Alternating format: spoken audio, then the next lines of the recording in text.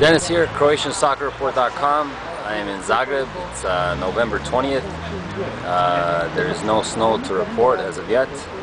I am joined by an unfamiliar face of Croatian football. He is a 15-year-old prospect out of Las Vegas, Nevada, and he has joined Dinamo Zagreb and now with NK Zagreb with the youth team. And he is hoping to make it the first American-born Croatian that could make some noise. Stefan Škrinjarić, welcome. Tell us, how does a Las Vegas kid make it halfway around the world to try out for the Dinamo youth team? Well, I was in Las Vegas and I was playing soccer a lot, and I got 3 professional offers from teams from Mexico, Atlas, and Chivas, but unfortunately I could not go down there to pursue it as I did not have Mexican papers. So my parents decided to send me to Croatia, where we have a connection with the club Dinamo Zagreb. And through this connection, I obtained a trial, which went pretty well. Tell us about the training as far as Dinamo and NK Zagreb, the difference. At Dinamo Zagreb, when I was there, it was very quick. We just did some passing and we played a bit. There was much of messing around. It was not taken very seriously. I did well at Zagreb. I was told I was too small, so I went to NK Zagreb, where their training is much more difficult. It's very hard. We train very hard. We start off by juggling, then we do some passing within partners, one-touch passing, then one-touch passing drills, and at the end we finish with a scrimmage. It's a very complicated practice. Every day, 2 hours a day, the whole week. So you've been living here about 2 months or so in Zagreb. How difficult has it been to adapt to Croatian lifestyle? It's been actually quite easy, much easier than I had thought.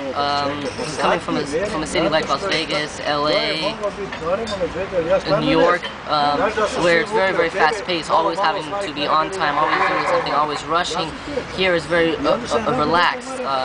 Things aren't as fast. I would say that's the biggest thing to get used to, and it's the most easiest. You know, everything here is different. Cars are different. Streets are much smaller. Clothes are much different. I think it's much easier coming from a step above, going to a step below. It's much easier.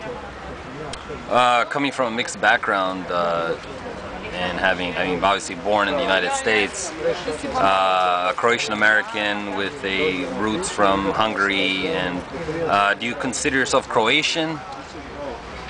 I do. I consider myself a full Croatian, even though both my parents aren't from Croatia.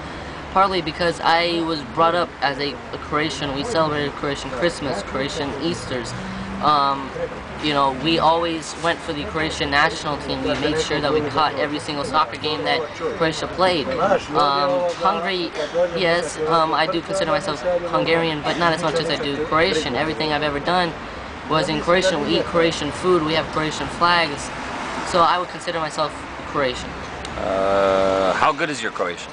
My Croatian is very good. I can understand quite a bit, actually much more than I had thought. Since I've been here, I have learned quite a bit. I can speak more than half of Croatian, so it's going very well. Let's say, hypothetically, if the U.S. under-21 team and later the U.S. national team called your name, what do you do? I would play for the under-21 team. I would take that opportunity, but I would have to decline the U.S. national team. I know I'm from the U.S. and I should take it, but ever since I was little, I've wanted to play for the Croatian national team, and I would have to hope that they call me back up. The Croatian national team has always been my dream to play for. I've always followed the Croatian national team, and that's what I've always wanted to do, was play for the Croatian national team. Obviously, you follow the Croatian national team. Who is to blame for the failure to qualify for this World Cup? I don't think any single person is. I think the team itself, a series of bad performances, bad luck, no real replacement for any of the old players, no real captain to lead the team, are all responsible for our team not making it to the World Cup. And lastly, have you heard of Croatian Soccer Report? I have. And I have checked it out on the internet. I would say it's a very, very good soccer site to find research about young youth Croatian players. Oh, great. Stefan, thanks for your time. I present you with a Slaven Bilic, CroatianSports.com official limited edition shirt, and hopefully we will see you in a Vatreni shirt soon. Hope so. Thank you. Take care.